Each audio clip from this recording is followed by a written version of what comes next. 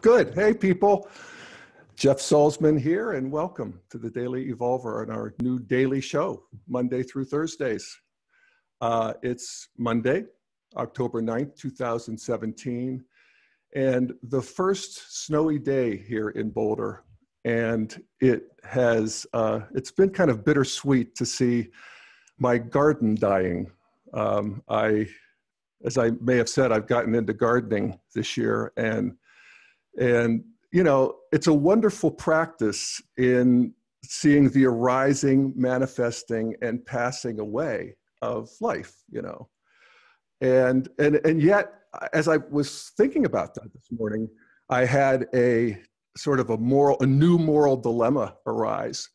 And I realized that, yeah, my perennials are going to sleep, you know, the trees and the bushes and stuff that live from year to year. But my annuals, which is a lot of the flowers, begonias, geraniums, petunias, all of that sort of thing, they're going to just die. And they're not going to wake up next spring. And I realized that this whole annual thing is the process of moving plants that don't belong where they are and can only live for a couple seasons, moving them from where they can live year-round to this place where they have to die each year. And, you know, are we going to look back on that and see a great oppression of the plant kingdom? We were talking last week about how moral growth means extending your center of moral consideration to more and more beings. And so, I don't know. I think I'm probably overthinking it, but it feels a little sad. So yeah, so does this topic today, actually. I want to talk a bit about this massacre in Las Vegas and what, if anything, integral thinking can bring to some reconciliation or some understanding about this. And, you know, just to refresh you, basically what happened was, I guess it was 9 or 10 days ago, a guy pretty much like me, a year older than me, white guy, gets a room at the Mirage Hotel in Las Vegas. And over 3 days, he creates a high-tech sniper nest overlooking a big square where he has 40 weapons. And 20 of them he's converted with this bump stock thing to basically just short of machine guns, where they can fire 50 rounds a minute. And so he's basically, you know, turned these semi-automatic guns into automatic guns. He set up cameras in the halls. He's created charts that calculate the height, distance, and drop rate of each weapon, plots a grid in this square. And then the night of action, he busts out 2 windows and starts firing on a country music concert, kills 58 people so far have died. And the other statistic that in some ways is even more shocking to me is that he wounded just short of 500. That's a statistic we actually want to let breathe for a minute. 500 people wounded, hit, 58 killed. And predictably, and I think, you know, rightly, it has triggered a great conversation in this country, or a fight, you know, it's part of the culture wars, of course, where we ask the question, how can this happen? And is this the kind of culture we want to live in? And why is this particular problem so unique to America in terms of the developed world? America has 15 times the number of guns as Great Britain, for instance, and 40 times the gun deaths. And that's true. The statistics, we compare badly to basically all developed countries. And again, could integral theory tell us anything about this? And there are a couple things that come to mind. And one is that, of course, cultures have interiors. This is the lower left quadrant using Ken Wilber's Aqua Maps. And the lower left quadrant is the interior of the collective. And the interior of the collective is, you know, every culture has its own sort of personality.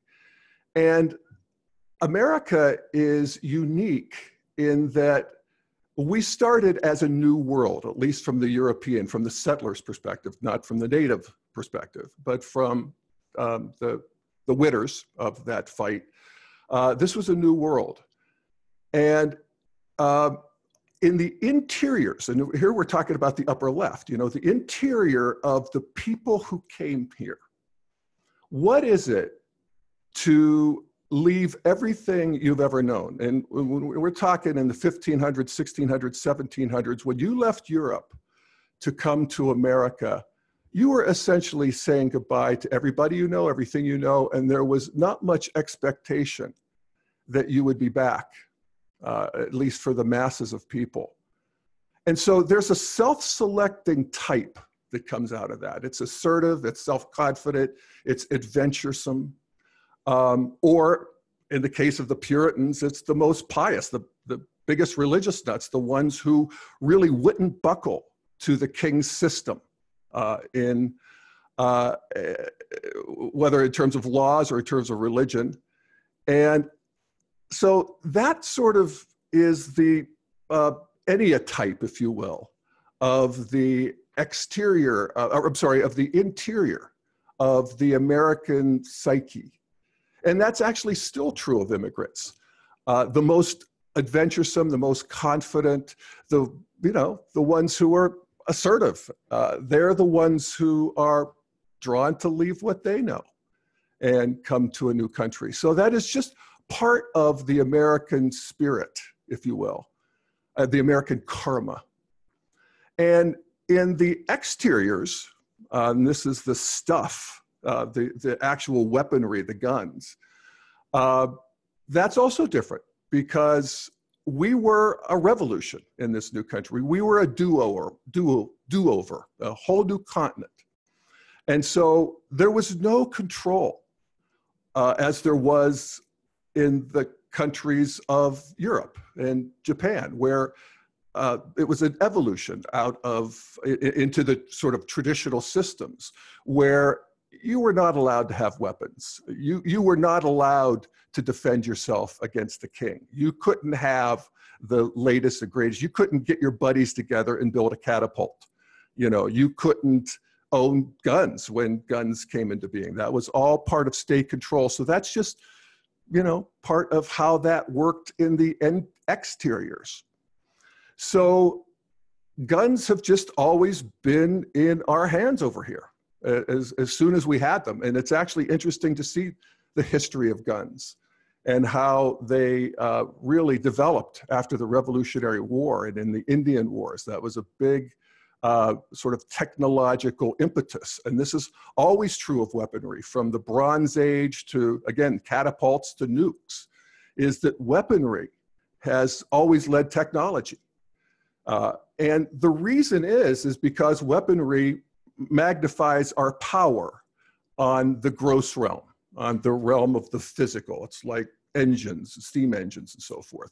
Anytime we can multiply our power, you know, that's what human beings are going to do. Now, that changes, actually, as we move into modernity.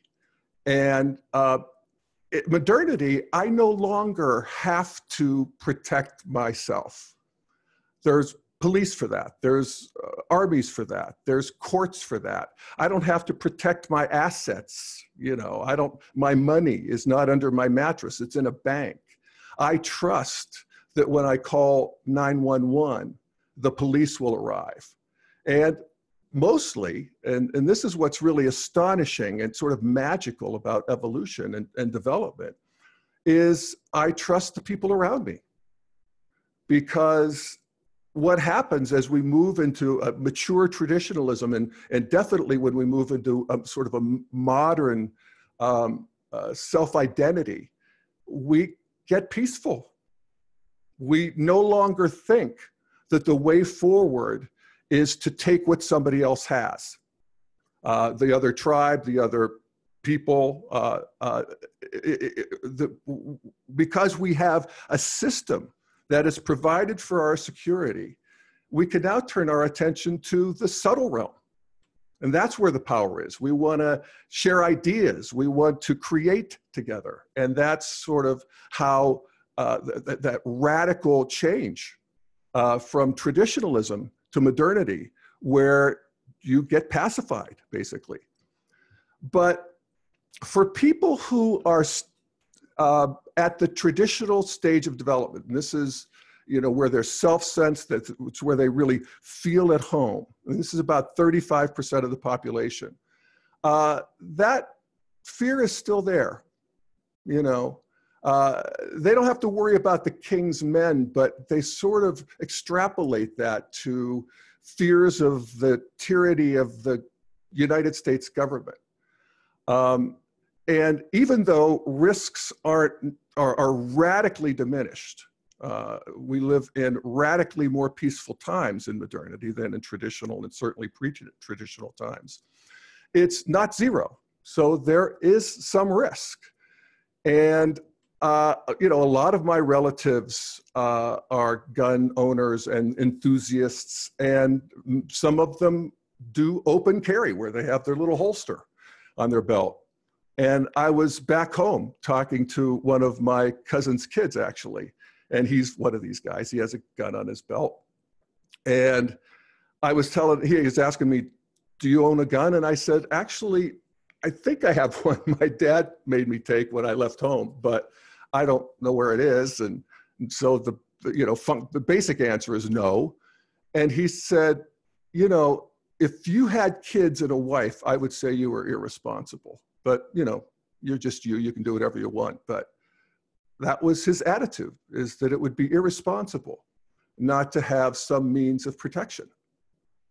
And so what we see in the sort of gun culture of America is that it's not so much America's love affair with guns, it's traditionalists' love of guns.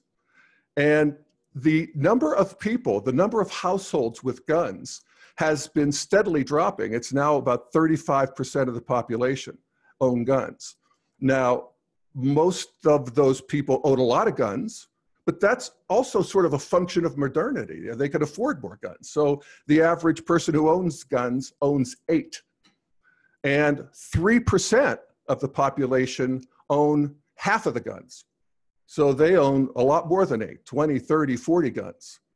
And so they own, 3% of the population of the United States owns 150 million guns. So as I was saying, this then becomes part of this larger culture war between traditionalism and modernity, and particularly post-modernity. It's funny, by the time you get to post-modernity, guns are like, ooh, they're scary. They're something that you want to get away from, to leave behind. They're dangerous. They're also a cultural marker. And one of the things that, I'm always stressing that as an integral practice is we want to understand how people who think differently than we do and live really in a different world space than we do. They have different receptors, they have different antennae, they have different ways of processing information.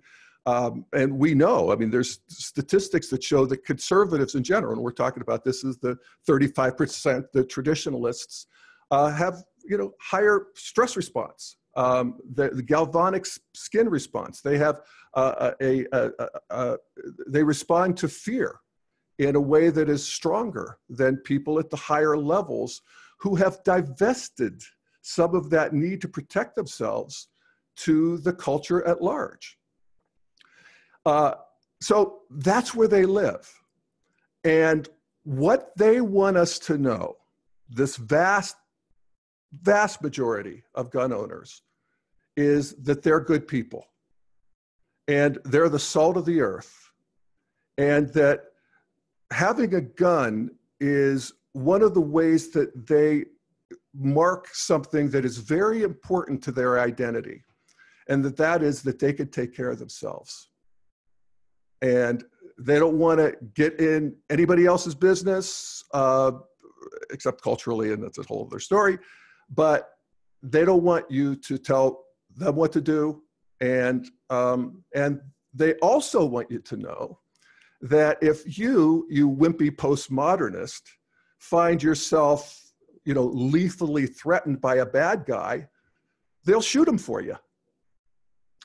And you would probably be grateful that they did. And so, it becomes a cultural marker, and it's not unlike, in the terms of the cultural marker, a postmodernist gender bender who shaves half his hair and dyes the rest of the other half pink. And he too is, kind of offending and being willing to, sort of upset people in order to make a point about identity and worldview. And, we want to look at this so that we could sort of relax our reflexive, as I've often said, our integral practitioners are waist to neck deep in green, postmodern worldview. And so most of us have that sort of reflexive anti-gun thing. So, in terms of the culture war, it's now to the point where, back in the 80s, Republicans were 50-50 in terms of what they thought was more important, gun rights or gun control. Now, Republicans are 75% for gun rights and 25% for gun control. And that's just a part of the continuing polarization. That's where we now have a majority of Americans who say gun rights are more important than gun control.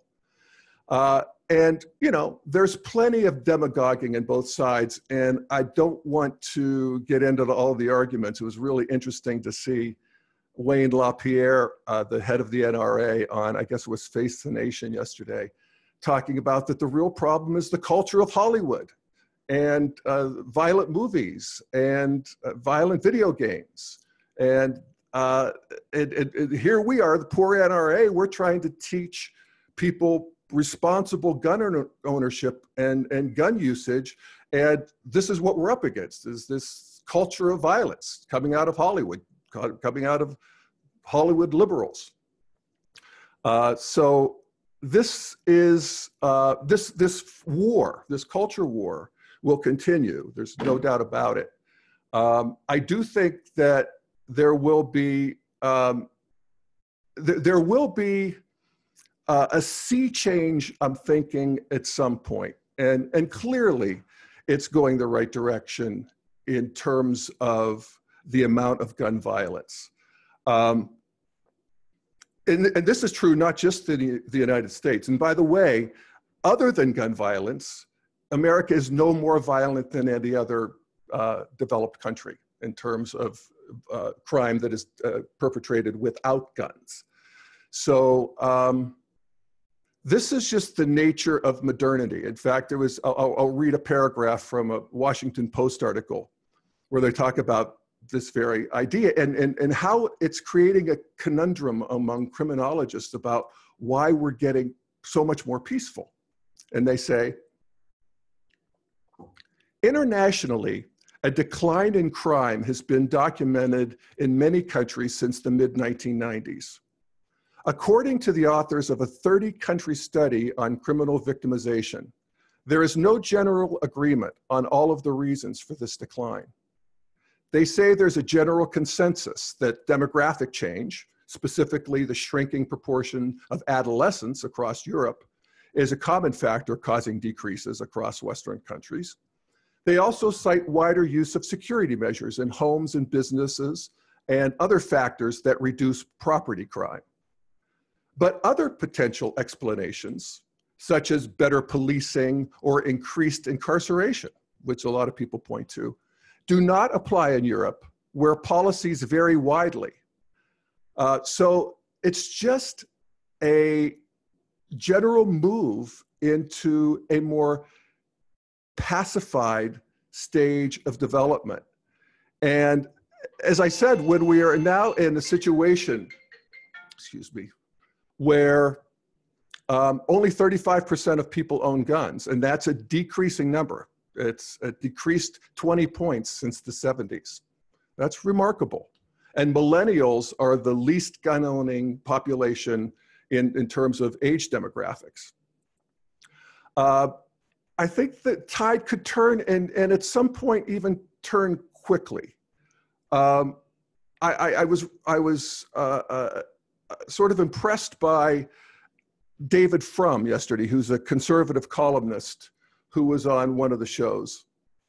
And he was talking about that there's a cultural change when people realize that guns actually increase the danger of you and your family being hurt. There's no argument that people who own guns, have guns in the house, have more gun violence. Most of it being suicides, which is well over half of gun deaths are suicides. And guns allow you to be more impulsive and certainly more successful if you're looking to off yourself. And then also accidents. And I think of myself as a little kid. My dad had guns, and he was very scrupulous about, keeping them locked away and so forth, but not so his ammunition. And I remember I was probably 8 or 9 years old, and I got one of his red shotgun shells, those big shotgun shells. And I thought to myself, so all that happens in that gun is that a hammer hits that shotgun shell and makes it explode. And is that right? And how does that work? And there was the shotgun shell, and my dad had a workbench downstairs in our basement, and he had a vise, that you grip things in. And so I thought, I'm gonna see. And so I put that shotgun shell in the vise, and I thought, I'm gonna hit it with a hammer and see if it I don't know what I was thinking, but that is indeed what I was thinking. I grant you it doesn't make sense, but to a 9-year-old it did. I was just curious. And I started hitting it, and my mother was doing the laundry, and she looked over and she screamed. She couldn't believe I was doing that. And, that kind of things happen. It's just, you as parents, that you can't really control your kids 24 hours a day. And that's what David Frum was saying, was that at some point, as this continues to become known and people think about it and realize it, which actually is a movement into a new stage of development, they'll realize that you're not a good parent if you have guns in the house. You're actually a bad parent. He used the example of people smoking in cars. When I was a kid, my mom and dad smoked in the cars. We had the windows up.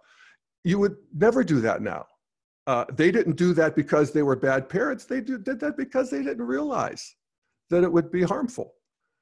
And so that kind of change can happen quickly and radically. I was also impressed, just one last thought here, that Bret Stephens, who's another conservative columnist, came out for rescinding the Second Amendment, which is a whole other story. I've actually talked about the Second Amendment last time a bit.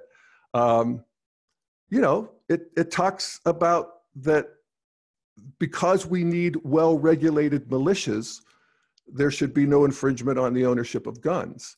And somewhere along the line, in a plain reading of that amendment, where's the well-regulated militias? So anyway, I also just actually one last point, and this is from you, Corey, is that we were texting a little bit about this yesterday. You talked about some wisdom that you really it came up for you Yeah. all of this happened that came from one of your gurus. And it'd be lovely, I think, if you share it with everybody.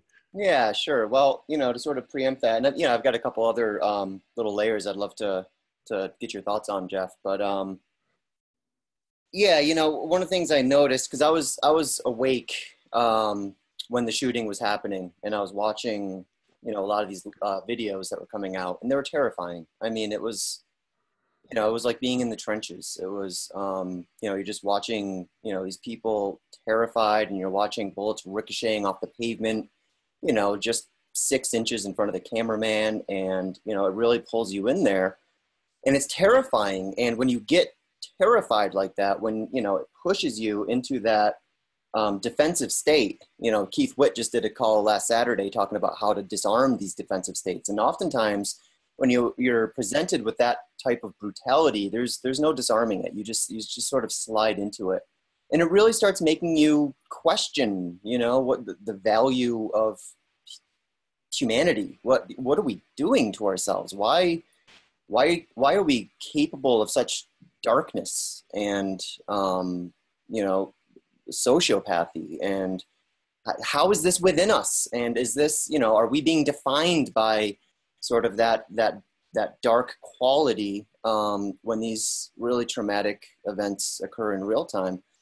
And I went to bed afterwards, and had some very restless sleep, and a few nightmares and all that. It was deeply affecting. And when I woke up in the morning, something shifted for me, and right away popped in my head. And it's sort of cliche, but cliches always prove themselves to be incredibly valuable at times like these. And one of my favorite teachers of the 20th century popped into my head, who was Mr. Rogers. I'm convinced that if Jesus did come back in the 20th century, he took the form of Fred Rogers. I think that man is a living saint. And if you're ever feeling sort of down about the world and down about reality, I suggest you watch a YouTube clip of, I think it's from like 1969 or something, like the late 60s, early 70s. And Mr. Rogers is testifying to, sort of a hard-nosed conservative at the time about why PBS needs funding. And the amazing thing about Mr. Rogers, Fred Rogers, was that he talked to grown-ups the same way he talked to kids. He was the same guy on camera that he was off camera. And he carried that grace with him the entire time. And if you watch this YouTube clip, you actually watch, again, this conservative senator who's denying money for PBS. You just kind of watch him melt right before your eyes. And 15 minutes of Mr. Rogers talking, the conservative senator says, "Congratulations, you've got your funding." So you're actually watching in real time, how effective debate, how effective it can be. So I suggest you guys watch that. So anyway, Mr. Rogers popped into my head, and one of I think his central teachings that I love the most, and it got really popular after 9/11, was whenever something catastrophic happens, I always think to myself, look for the helpers. Right? Look for the helpers. Look for the people who are displaying just incredible courage in the face of terror, who are running towards danger. And, that really helped me release a lot of that sort of darkness that I was feeling. So I made a post on Facebook that was pretty well received, and I'll just read it here. What I wrote was, "I think it's critical to remember that there were far more heroes than villains in Las Vegas last night. I've seen video after video of people running into danger in order to help others, ordinary citizens working together and risking their own lives to give people cover and help them escape the kill zone and bring the injured to the hospital. As the saintly Fred Rogers always said, look for the helpers. It does not diminish the pain and trauma and heartbreak a single bit, but it does offer an important reminder of the intrinsic goodness of human beings, which is too easily forgotten in the era we currently find ourselves in." And again, that was a shift for me, and I took it on as an invitation for practice, right? So I actually started seeking out the more positive videos, the heroic videos, the images of these heroes in the hospital. Who, I saw one post and it was like, here's the random stranger who saved my sister's life, and he had a bullet in his neck, and he's smiling, in the emergency room. uh, for this snapshot, and it was gorgeous. And you know, my eyes welled up, and it was gorgeous just to feel, you know, again in the face of this monstrosity, actually consciously deciding to say, you know, I need to touch in with the intrinsic goodness of human beings, and you know, because it helps liberate so much of that, and it helps remind you that you know, evil is not the default mode of humanity. Quite the contrary. That's why it's so shocking when it does happen. Yeah, that's right. Now, that said, you know, we take all of that, we take all the heartbreak, we take all of the grace, we take it together, and then, you know, we look to our leaders, and we get very frustrated as to why, you know, why isn't something happening out of this? Why is it so difficult to implement any meaningful change when it comes to gun laws? And, you know, one of the insights, Jeff, that occurred to me, well, sort of twofold. You were mentioning, you know, sort of the beauty, the dignity and the disasters of modernity. And, you know, one of those disasters, I think, was, you know, in the modern world, we're afforded sort of this distance with nature, which means a distance with death. You know, we don't kill our own food. We go to the supermarket and pick it up. We don't, you know, we have guns now, where it used to be, you know, 500 years, if you wanted to kill someone, you'd have to stab him with something, look him in the eye, and, you know, feel him die. And with guns, it's been depersonalized. It's very distant. It's, you know, and I think in that space that we have, the sort of the luxury of having this much space from death, you know, the downside of that is sort of the fetishization of death. And, you know, Wayne Pierre talks about violent films and video games and all that. And, you know, I think a more integral point of view would be to say that, you know, these things are symptomatic of the deeper issue. They're not the cause of our fetishization of guns, our fetishization of weapons, but they're symptomatic of that. There's a reason why there's a demand for these movies and for these video games. And it's not the movies and the games themselves that are creating that demand. So that then further animates, you know, my own frustration that we can't seem to get anything done here. And I've sort of honed in on what I think is one of the central dilemmas facing liberals right now, facing the left, which is, you know, one of the greatest contributions that postmodernism gave to the world is this really refined perception, observation, acknowledgement of how central language is to how we think, how we act, and how we self-organize, right? I mean, there's this postmodern, and this is where so much of the pathological liberalism that we like to talk about, microaggressions, safe spaces, all of this is an effort to sort of better regulate our cultural conversation. And it's interesting to me that this in many ways was one of postmodernism's greatest contributions, this really acute understanding of how central language is and how consciousness is a gas that expands to fill whatever container you allow for it. And language is that container. And yet, you know, Ken Wilber talks about, you know, Jeff, early in the episode, you mentioned how this is starting a dialogue. And my frustration is that I see this dialogue being generated time and time again and just stalling out. And I think one of the central dilemmas is that Ken has taken a deeper look at the lower left quadrant, well, really all the quadrants. And he notes how there's an inner and an outer to each of these quadrants. So for the lower left, there's an inner of the lower left, and there's an outer of the lower left. These are called zone 3 and zone 4. The inner of the lower left is sort of that sloppy, soupy dance that we do when we're relating with each other, right? And I can't really, I can contribute to the tone of our lower left, our inner of the lower left, but I can't change it myself. I can't, you know, there's nothing I can do there. It's just sort of, it is what it is. But then there's the outer of the lower left, which is zone 4. And, you know, that has to do with sort of the regulative patterns, the cohesion, the rules of discourse in a lot of ways.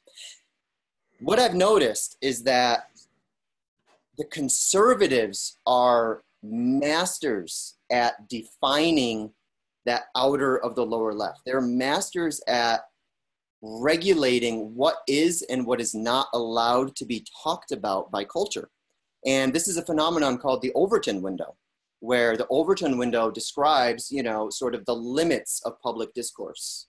You're allowed to talk about everything sort of in here, but nothing outside of there. And Donald Trump, one of the things that made him so notable was how easily he was able to shift that Overton window. All of a sudden, people were allowed to talk about things that even just 6 months prior, they were not allowed to talk about. And the conservatives, I think, time and time again, have demonstrated a mastery of controlling that Overton window. So, you know, whenever these things happen, the first thing that the conservatives say, this is not the time to talk about gun legislation. That's them controlling the discourse. That's them actually establishing, being the referees, and deciding what we're allowed to and what we're not allowed to talk about. Yeah, and how well did they do with that? Well, you know, it's interesting. I think, I mean, yes, and this is the sort of soup of and sort of the froth of moving forward. Yeah, no, I absolutely agree. I totally agree.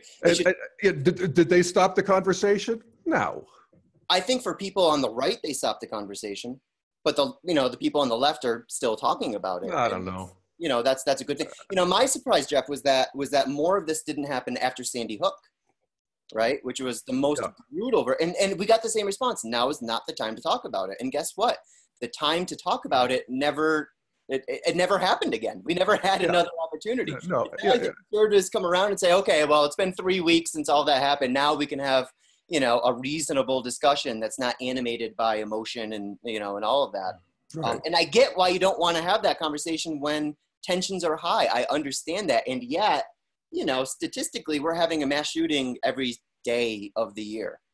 So the time to have this conversation is never going to occur if we allow them to continue regulating the discussion. And I think this is, you know, I think it's my challenge to liberals is, you know, when you're trying to reestablish new rules of discourse, don't focus on the micro, right? Don't focus on the microaggressions, even is one of their favorite terms. Back up and look at the macro. Back up and come up with some broader generalizations that can help us actually move the conversation forward. And, you know, one of the only people on the left who I think have succeeded in shifting that Overton window was Bernie Sanders. Bernie Sanders made it okay for us to talk about single payer again.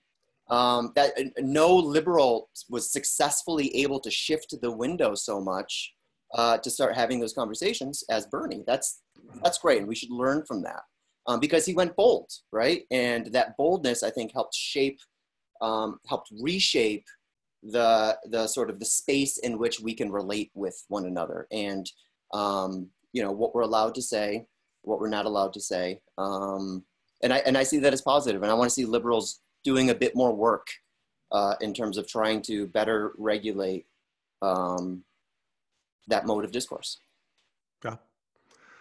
Yeah, I think we're just, you know, discoursing our way into a better world. And, you know, everybody's got their, you know, trying to impose their rules on other people. And it's just part of the mess of it, which is a fruitful mess.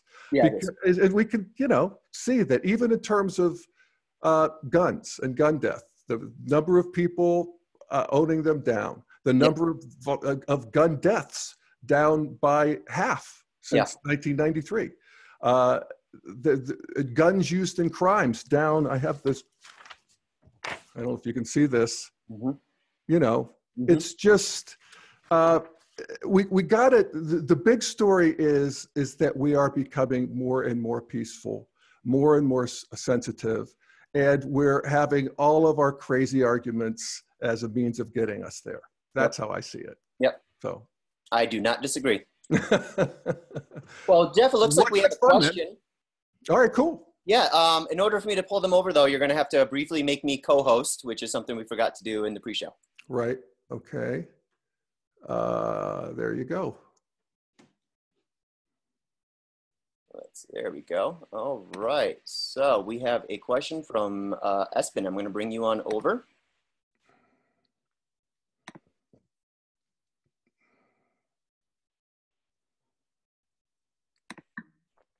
Hello, hello. How are you? Hey, I'm good, thanks. How are you? I'm doing Hey, great. Espen. Hey, yeah, thanks for the insights. My English is a little bit rusty, so if I pause it to find the right words, I sit here in Copenhagen in Denmark. And I'm so happy that this show is going more daily. It's really Great. one of my watering holes for getting something something integral. It's really it's not that common yet, so I appreciate it. Fantastic. And I've been really following the whole American situation since the campaigns with Donald Trump and Hillary, and one of the things that is kind of Americans are really good entertainers. So it's I mean it's so much more fun to watch all the news channels from the United States than it is to watch the Danish stuff. Also because America has so much power, so it seems like it's just the energy is just intensified. Yeah. And there are so many intelligent and talented people on all sides of the political and developmental spectrum. So you really you get a lot of juice whether you watch the conservatives or the liberals. But also it's from a European standpoint, it's, or at least from my standpoint as a Danish person, America also seems kind of a little bit lacking in development. I mean, I think a lot of Europeans are sort of wondering what's going on. How can you elect a person like Donald Trump, which seems to be so deficient in terms of moral and interpersonal development? And I've been trying to kind of figure out why is this so. And as you mentioned, Jeff, there's this whole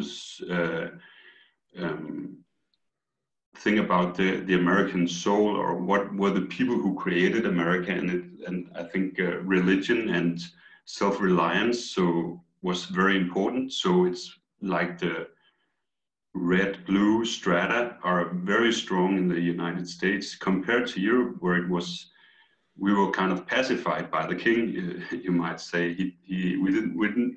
I mean, people have had weapons, I think, for hunting, but one of the things that I notice is really different in the United States is that you have a very large group of people who don't really trust the government.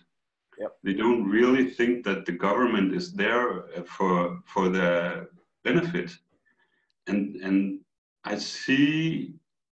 So it's really it is kind of a developmental issue, but because conservatives also, I think in Denmark, are more like, get your hands off me, but they don't have guns. So it's like if they get pissed or kind of crazy or depressed, they don't shoot themselves. Sometimes they do, or they hang themselves, and they don't shoot other people. And Danish gangsters don't have as many guns either. So the access to guns, I think, is really one of the, I mean, it's probably the crucial factor, but also the sentiment. I mean, what is keeping the American conservatives from relinquishing their guns to the government is that would need for them to be trusting to that government. And it seems like you have the conservatives in the United States have so much power, also compared to their numbers. So and your political system is made in this. It's so perfect for polarization, because you only have these two parties. In Denmark, we have, in our parliament, we have like 5 or 7 parties, which are kind of graded. Some are more blue, some are more orange. We have these mixes. Some are blue, orange, some are orange, green, and so on. So we also have like the 20-25%, maybe a little bit lower on hardcore blue than in the United States. But they have to have a very like fortunate hand to get the amount of influence that the conservatives in the United States seem to have. Mm-hmm. So I think there's something about the amount of power that the blue meme has in the United States, which is kind of out of balance compared to how big a proportion of the population they actually make. Yeah, I think that's true. I do. There's two things. One is, I think compared to Western Europe and particularly Denmark, the United States is a good half step less developed, if you will. We have a higher proportion of traditionalists. Our traditionalists have guns for the reasons that I talked about before, because of our culture versus your culture. But the other thing is that World War II was really forced Europeans to see the limits of traditionalism, the limits of the idea that my nationality, my group, my people are ascendant. The United States actually experienced World War II as a victory, not as a defeat. And that, I think, makes a lot of difference too. So there's that. The other thing is the structure of our government, the two-party system, gerrymandering, the fact that Wyoming with 300,000 people gets as many senators as California with 27 million people. You know, that is a very, very systemic structural problem. And I think, who knows how that might go and might change as millennials take power and people who are even younger take power. We'll see. I mean, the idea that this is how it will be forever, history belies that. Everything changes. And so we'll see how that goes. But yeah, those are the couple things that we're really up against here. Yeah. Plus the fact, America has a very long and proud history of conspiracy theory. And, one of the things that's interesting to me is back in the 60s, it was the liberals who were sort of, mistrustful of the government and, down with the man and all of that. And we've, once again, our political parties have sort of switched places where now it's, the liberals tend to be pro-government, I would say pro-self-organization in a lot of ways. And the conservatives are the ones who are currently very distrustful of those larger political structures. Yeah, and to your point, Jeff, that you actually won the World War II. One of the things that I've been considering is that for the blue meme or the ethnocentric to really people to want to move out of that, it maybe takes some kind of defeat. It does. Because it's so attractive to be on top of the world. So why would anybody give that up? Absolutely. Unless they were challenged or defeated by the Chinese? From a traditional point of view, it proved our superiority. Exactly. I think that's part of why the US is still kind of lacking, because you can, the whole world maybe, or the feeling is that the whole world looks up to you. I think from that perspective, and it's partially true at least, that even though we don't agree with you and we think you're sometimes a little bit crazy, we are still very impressed by what you're actually capable of doing in terms of military, in terms of business, in terms of entertainment. So as long as we have this constellation, then I think Americans at the ethnocentric level can really be kind of snuck in that feeling of being the beacon of the world and so on and so forth. Yeah. Well, Europe, even the countries that were so-called victors, experienced a ruinous win. You know, so you guys had that really thrust in your face, and you saw the limits of that thinking, the traditionalist thinking. We didn't, but maybe through seeing things like Las Vegas, you know, Orlando, the whole litany, Sandy Hook, there is, you know, something's behind this growth that I'm noting here in America, you know, in terms of development. Fewer guns, fewer gun violence, even though, you know, in the karma of how things move, we have these crazy, you know, sort of occurrences. But this may be our version, a smaller version of what it takes to wake up. Because, you know, defeat and tragedy, I hate to say it, but they're powerful engines of evolution. Mm-hmm. And also, I think Donald Trump could actually be also accelerating it, because you will experience that you cannot take our or the rest of the world's admiration for granted. When you elect a guy like Donald Trump, there will be blowback, and America will lose some of the credibility and respect that it has built up for all the positive factors it's also had the last 7 years. But in the process, we all see each other more clearly. We all see more textures and more, we have more information about each other.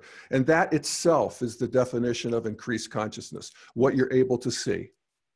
So you, a Dane, are now able to see into America in a deeper way than you could before. And that too is potent.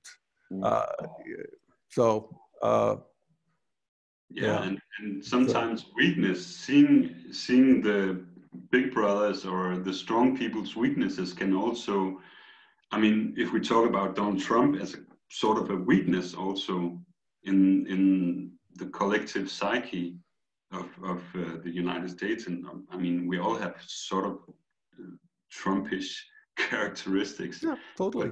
But seeing that we, as Angela Merkel said, we cannot rely on the United States. She said we have to rely on ourselves. Mm-hmm. So that can also kind of turn some of the power dynamics internationally. If Europe becomes less reliant on America, then America will not have the same feeling of having to protect everybody. I mean, that's also kind of a pressure. You can't really leave the blue aggressive state if you have to protect the free world. Yes. But if the free world starts to protect itself, then maybe you can relax a little bit and give some of your guns back. I think that is so true. Yeah, I think one of the more difficult pressures that Americans face is, you know, we look at Europe and we see, you know, all the social welfare programs and how well they work. And I think one of the things that frustrates America, you know, Americans are like, why can't we have that too? And, you know, very often the response is because we have to spend so much money on our own military to protect these countries. So in a certain way, you know, a lot of European countries have the luxury of being able to create these social welfare programs because they don't have to pay into their own militaries as much as our country does. And that creates a very difficult dilemma. It's true. Actually, it's something that's not very clear. It just this idea arrives in my mind that our welfare systems are benefited by the American military, and that's obviously not a fair situation for America either. But it's not very obvious in the discourse in Europe that this is taking place. But so it's also having this kind of conversations, you know, that can where we can become more transparent to ourselves and to each other, because I can see why Americans would be frustrated by that, because you spend so much money on military, and to Europeans it seems like it has to do with you. We don't see that it has anything to do with ourselves. That's right. But I can see that now that.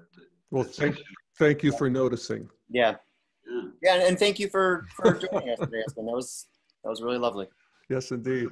So, Jeff, it looks like we have one other question. We've got just a few more minutes to take it. Question from Shika. So I'm going to pull her on over. So I saw this article, this headline, and I didn't read the article for a number of reasons, but it was about the kind of the person's girlfriend was talking about, he used to, I guess, lay in bed and wail and moan. And I was just thinking what kind of level of distress and how to, and I actually, this is a little bit hypocritical because I personally get furious when people bring like the mental health discussion into the gun discussion, but regardless of diagnosis or anything like that, I just wonder, you know, what kind of tools could we even create to treat that level of distress? You know, and I think, you know, and it's an understandable distress. You know, we live in a very difficult, distressing world. Life is very difficult. And, you know, and people respond in a lot of ways. And I think, but the core problem is really that, that we've created this environment to create this level of distress, and then our automatic response is to attack people who have that level of distress, you know, and that only escalates it.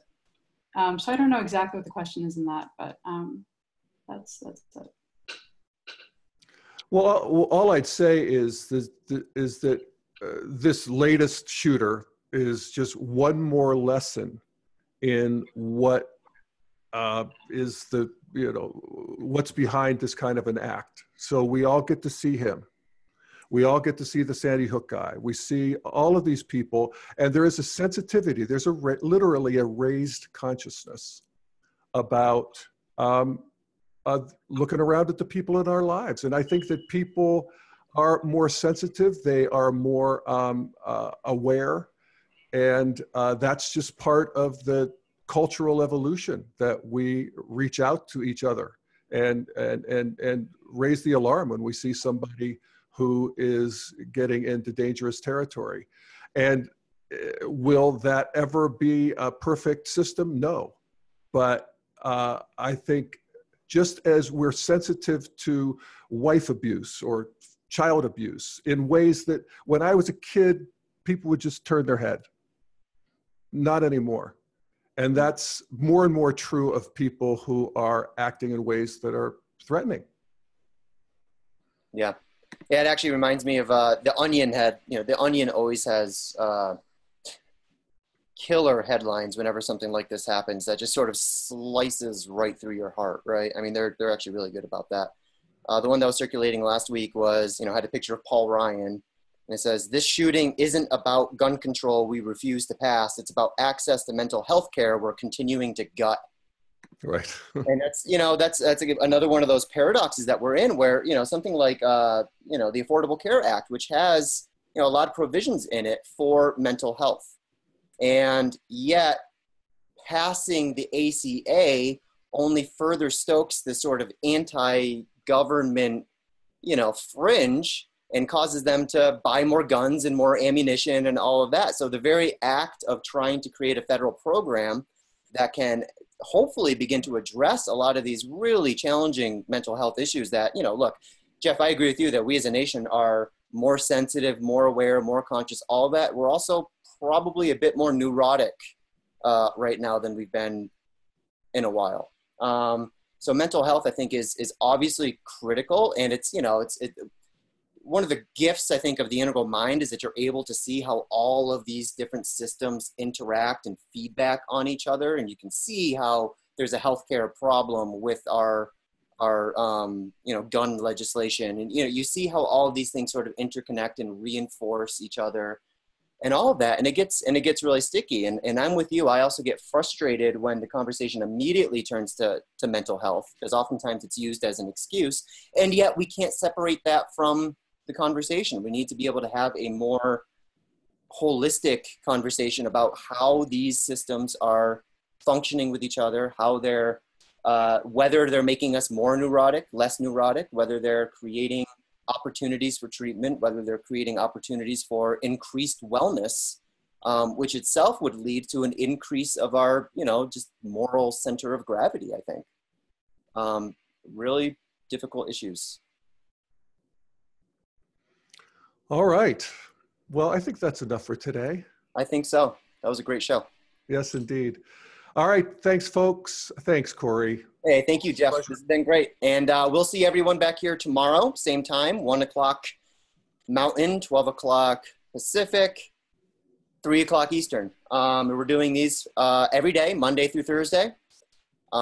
Jeff, one of the things I posted on Facebook was, there's often a gap between the things that we talk about on Integral Life and the things that are talked about in the larger Integral community on places like Facebook. And this is, I think, our opportunity to close that gap a little bit. And I hope you guys will take the invitation and join us and add your voice to Jeff's. And that's about it. All right. Thanks, everyone. Thanks, Jeff. See you tomorrow. See you tomorrow.